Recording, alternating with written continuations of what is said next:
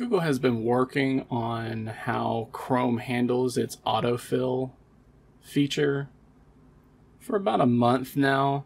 And one of the new features that they have currently added into Chrome beta that's currently rolling out to a select number of people and will soon make its way to the full stable version of Chrome is called Touch to Fill.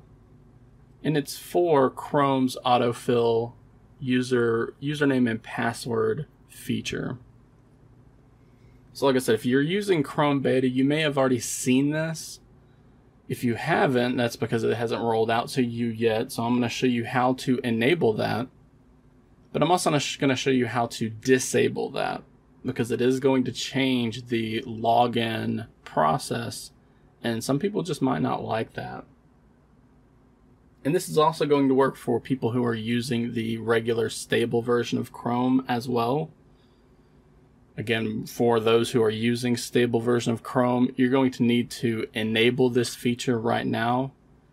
But this looks to be rolling out to the stable version, and it will be on by default in the very near future. So again, you will be able to use this tutorial to disable the new user interface for passwords if you're not a fan of it. So first, let me show you how the current login process works.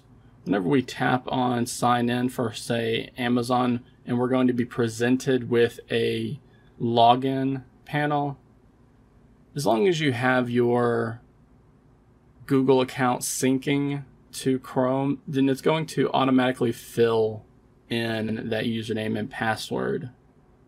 And we can see that on other places as well.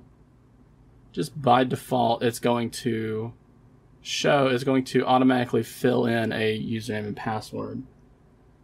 If we wanted to, if we had multiple logins for a website, we can tap on that, and that gives us a manage passwords option, and then the ability to change and switch between our user accounts for that website, and that works for all websites.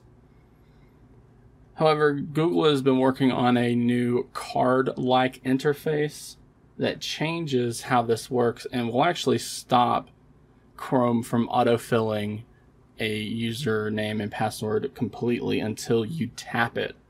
And that's why I say that some people might choose to disable this feature.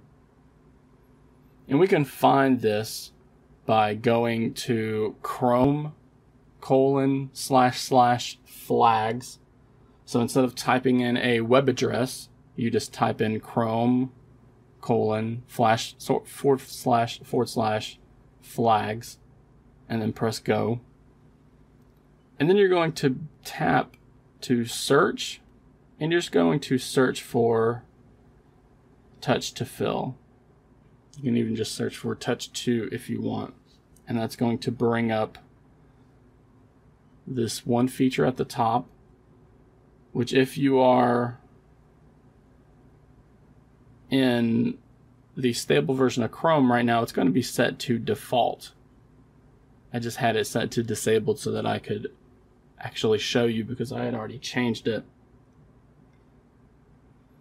However, to manually enable this new Touch to Fill user interface for passwords on Chrome, we're going to change this default option right here to enabled.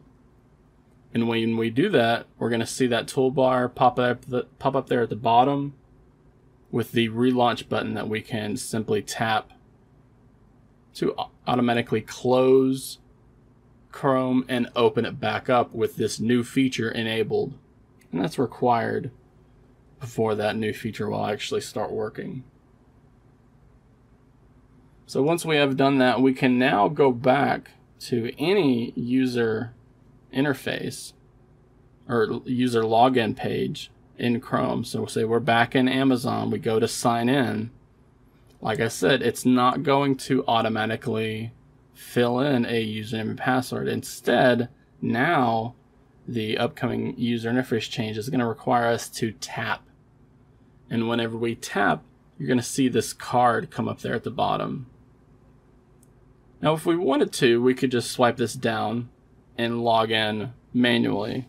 But I would say 9 times out of 10, whenever somebody taps and logs into a device or a website on their own device, they're going to want to access that. And this works on all websites now. You can see whenever a website loads, it's not going to automatically fill it like before, and it's only going to bring up the options whenever we tap that button or that login box. And like I said, that's how to enable this for the current stable version of Chrome. This will also work in the beta version of Chrome. If you do not see this new user interface whenever you try to log into a website on Chrome for Android, then go ahead and go to the flags page and manually enable this. Once you do that and relaunch it, you're going to have that feature there. If you currently have that feature and you want to get rid of it, like I said, we just need to go into the flags page, change this touch to fill option to disabled, and then whenever we relaunch, it's going to be using the default and the old school username and password login autofill. So that's Chrome's new touch to fill user interface for passwords that they've been working on for Chrome on Android. And that's how to turn it on as well as turn it off.